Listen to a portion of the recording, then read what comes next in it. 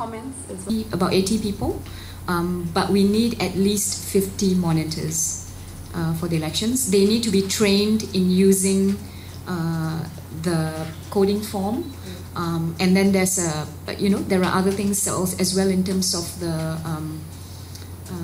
logistics that they also need to be familiar with.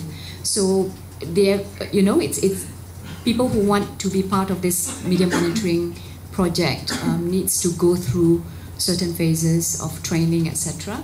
Apart from the usual, ethical standards and all that. Yeah. Did you want to add? Yeah. Just to answer your question about whether we are still looking for volunteers. In terms of having enough monitors, Mas has mentioned the issue that we have in terms of the election being a moving target.